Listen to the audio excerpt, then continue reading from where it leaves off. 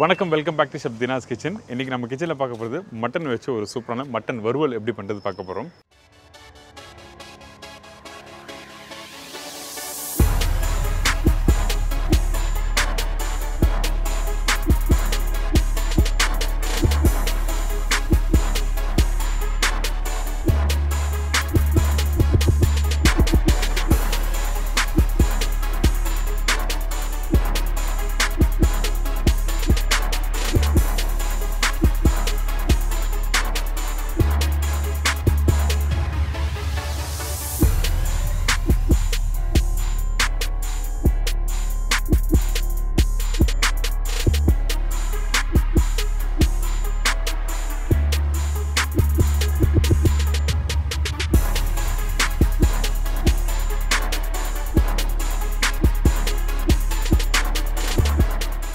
இந்த மட்டன் வறுவல், அதுக்கப்புறம் மட்டன் பெப்பர் ஃப்ரை, மட்டன் சுக்கா இதெல்லாமே ஒரே ப்ரிப்பரேஷன் நினைக்கிறீங்க. ஆக்சுவலாக அப்படி இல்லை. இந்த மட்டன் வறுவல் எப்படின்னா, இதுக்காக தனியா, அப்புறம் காஞ்ச மிளகாய், கருவேப்பிலை இதெல்லாம் நல்லா வறுத்து அந்த பவுடரை யூஸ் பண்ணி இந்த ப்ரிப்பரேஷன் எப்படி கம்ப்ளீட் பண்ணுறது சொல்லி இந்த செய்முறையில் கொடுத்துருக்கேன். கண்டிப்பாக ட்ரை பண்ணி பாருங்கள். நல்லா சாஃப்டாக காரசாரமாக இருக்கும். யாராவது நல்லா ஸ்பைஸியாக சாப்பிடணும்னு நினச்சிங்கன்னா அந்த டைமில் இந்த டிஷ்ஷை ட்ரை பண்ணி பார்க்கலாம். ரொம்ப ஈஸி தான். மட்டனை நான் பாயில் பண்ணி யூஸ் பண்ணியிருக்கேன். அதாவது அந்த ஸ்டாக் வாட்டர் மிக்ஸ் பண்ணி தான் பண்ணியிருக்கோம். நீங்கள் டேரெக்டாக போட்டு பண்ணணும்னு நினச்சிங்கன்னா அந்த டைமில் கொஞ்சம் எக்ஸ்ட்ரா தண்ணி வைங்க. ஏன் கேட்டால் தண்ணியோட அளவு கம்மியாக இருந்தால் மட்டன் கொஞ்சம் ஆடாகிறதுக்கு சான்சஸ் இருக்குது. அதனால் கொஞ்சம் எக்ஸ்ட்ரா வாட்டர் வச்சு நீங்கள் குக் பண்ணிவிட்டு அதுக்கப்புறம் நான் சொன்ன மெத்தடில் ஃபாலோ பண்ண ஒரு சூப்பரான மட்டன் வறுவல் ரெடி பண்ண முடியும். இப்போ இந்த டிஷ்ஷுக்கு தேவையான பொருட்கள் பார்த்தலாமா?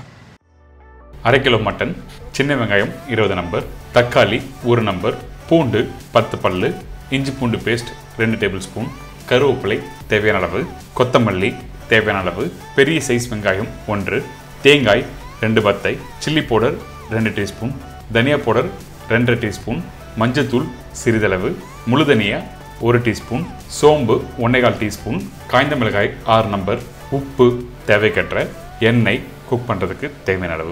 இதாங்க இந்த ப்ரிப்பரேஷன் தேவையான பொருட்கள். இன்றைக்கி இந்த மட்டன் வறுவல் நல்லா சாஃப்டாக ஸ்பைஸியாக பண்ண போகிறோம்னு சொன்னால் பார்த்தீங்களா, அதுக்கு என்ன பண்ணணுன்னா இந்த மட்டனை ஃபஸ்ட்டு நல்லா வேக வைக்கிறோம். நிறைய பேர் வெங்காயம் தக்காளி மசாலாலாம் போட்ட பிறகு அதுக்கப்புறம் இந்த மட்டனை போட்டு நல்லா குக் பண்ணி ட்ரையாக அப்படியே பண்ணுவாங்க. அப்படி பண்ணும்போது சம்டைம் மட்டன் ஹார்ட் ஆகும். இந்த மாதிரி ப்ராப்ளம் வராமல் இருக்கிறதுக்கு நம்ம என்ன பண்ணுறோம், இந்த மட்டனை ஃபஸ்ட்டு பாயில் பண்ணுறோம். க்ளீன் பண்ணி வச்சுருக்க இந்த மட்டனை டைரெக்டாக இந்த மண்சட்டில் போடுறோம். அதுக்கப்புறம் பொடிசாக கட் பண்ணி வச்சுருக்க வெங்காயம், ஒரு வெங்காயம் சொன்னால் பார்த்தீங்களா, அந்த வெங்காயமும் தக்காளி இதில் போட்டிருக்கோம். அதுக்கு பிறகு கொத்தமல்லி, கொஞ்சம் கருவேப்பிலை, பச்சை மிளகாய் நீங்கள் 1 நம்பர் போட்டிருக்கேன். இதில் வேணால் 2 கூட நீங்கள் போட்டுக்கலாம். தண்ணி கொஞ்சம் அதிகமாக வச்சுக்கலாம். ஏன் கேட்டால் மட்டன் வேகிறதுக்கு ஈஸியாக நல்லா சாஃப்டாக வெந்து வரும். கொஞ்சம் கம்மியான அந்த மசாலோட வெந்து வரும்போது ட்ரை ஆகும். இதுக்கப்புறம் சில்லி பவுடர், குழம்பு தூளில் வெறும் சில்லி பவுடர் நான் யூஸ் பண்ணுறேன். அப்போ தான் அந்த கலர் நல்லா எடுத்து கொடுக்கும். 1 டீஸ்பூன் சில்லி பவுடர், இன்னொரு டீஸ்பூன் தனியா பவுடர் போட்டிருக்கேன். உப்பு தேவையான அளவுக்கு நம்ம இதில் போட்டுக்கலாம். மஞ்சத்தூள் சிறிதளவு. இதெல்லாம் போட்ட பிறகு இஞ்சி பூண்டு பேஸ்ட், இதோட பட்டை லவங்கம் ஏலக்காய் பிரிஞ்சி இலை இதெல்லாம் போட்டு நல்லா மிக்ஸ் பண்ணிட்டு வேக விட்டுருங்க.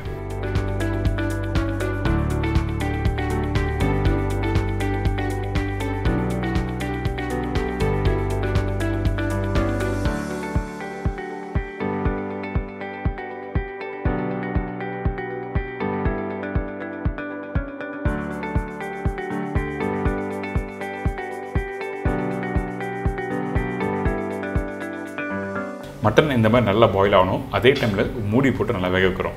இந்த மட்டன் வேகிறதுக்கு குறைஞ்சபட்சம் 30லேருந்து 40 நிமிஷம் டைம் எடுக்கும். அதனால் மூடி போட்டு நல்லா வேகட்டும். அடுத்து நம்ம என்ன பண்ணுறோம், இந்த மட்டன் வறுவலுக்கு பவுடர் மசாலா ரெடி பண்ண போகிறோம்.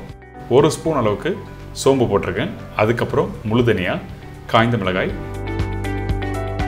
அதுக்கப்புறம் கருவேப்பிலை இதெல்லாம் போட்ட பிறகு ஸ்லோ ஃப்ளேமில் வறுத்துருங்க. எந்த அளவுக்கு ஸ்லோ ஃப்ளேமில் வறுக்கிறீங்களோ அந்த அளவுக்கு அந்த பவுடர் அதாவது இந்த ஹோல் ஸ்பைசஸை கையிலே எடுத்தால் க்ரஷ் பண்ணுற அளவுக்கு வரும்.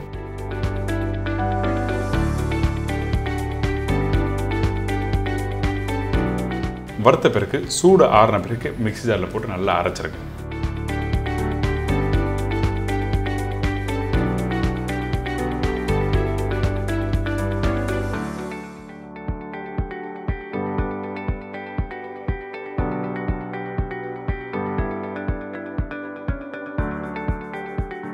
இந்த மாதிரி நல்லா அரைச்சி எடுத்திங்கன்னா இந்த பக்குவத்தில் வரும்.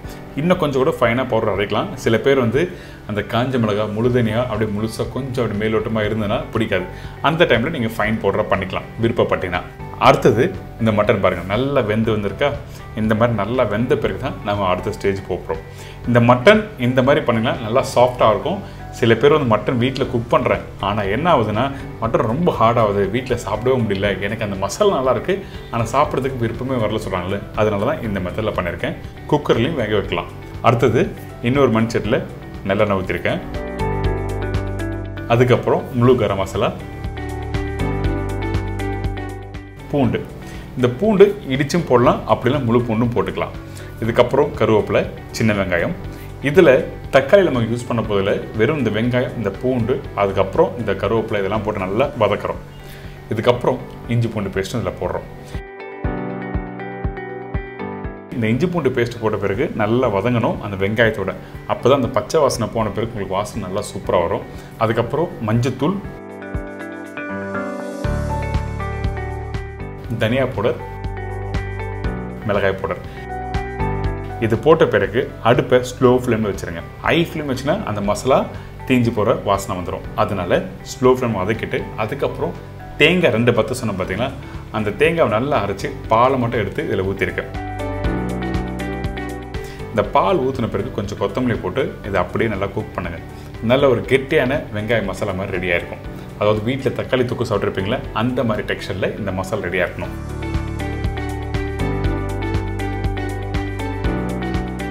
இதுக்கப்புறம் மட்டன் வேக வச்சு ஸ்டாக் வாட்டர் இதில் ஆட் பண்ணி திருப்பி நல்லா குக் பண்ணுறோம். வெறும் மசாலாவை குக் பண்ணும்போது உங்களுக்கு வந்து அந்த மட்டனோட அந்த ஃப்ளேவர் நமக்கு கிடைக்காது. அதனால தான் இந்த ஸ்டாக் வாட்டரை போட்டு நல்லா குக் பண்ணுறோம். குக் பண்ணும்போது நல்ல ஒரு கெட்டியான ஒரு டெக்ஸ்சர் கொடுக்கும். தண்ணியாக இருக்கும்போது வேக வச்ச மட்டனை போட்டுறக்கூடாது. நல்லா இந்த மசாலா குக் பண்ணி முடித்த பிறகு தான் வேக வச்ச மட்டனும் இந்த இடத்துல யூஸ் பண்ணுறேன். ஃபஸ்ட்டு மசாலா, அதுக்கப்புறம் ஸ்டாக் வாட்டர், அதுக்கு பிறகு தான் இந்த மட்டனை இதில் போட்டு நல்லா குக் பண்ணுறோம்.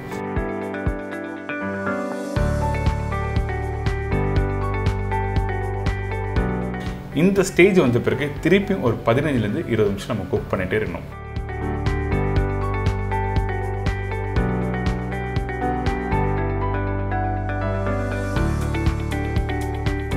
குக் பண்ணிகிட்டே இருந்தீங்கன்னா இந்த மாதிரி நல்லா ட்ரை ஆகும். இதுக்கு பிறகு கொத்தமல்லி, ரெடி பண்ணி வச்சுருக்க அந்த பவுடர் மசாலா இதில் போடுறோம்.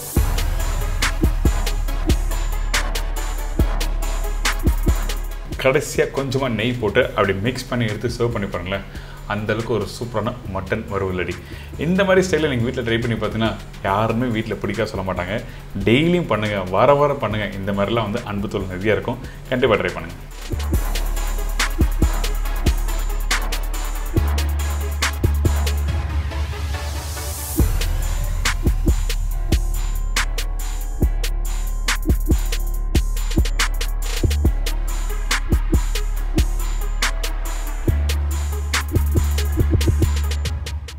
இன்றைக்கி எல்லாரும் தெரிஞ்சிருக்கும் மட்டன் வறுவல் ஒரு காரசாரமான ப்ரிப்பரேஷன் சொல்லி கொடுத்துருக்கேன். ட்ரை பண்ணி பாருங்கள்.